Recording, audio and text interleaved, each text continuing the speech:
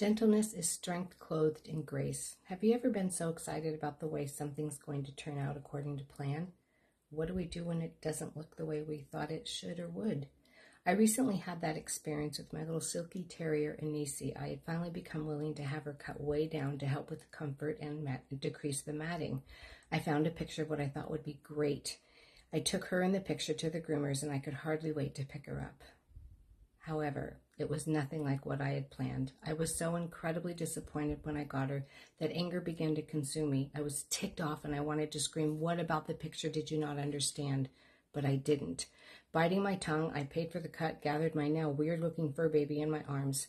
I still was angry, but instead of taking it out on the groomer, I let it out in my car, screaming and crying. Every time I look at her now, I just remind myself that her hair is going to grow back, and at least I didn't say something that I need to take back. Yes, it is His grace that helps me stay gentle.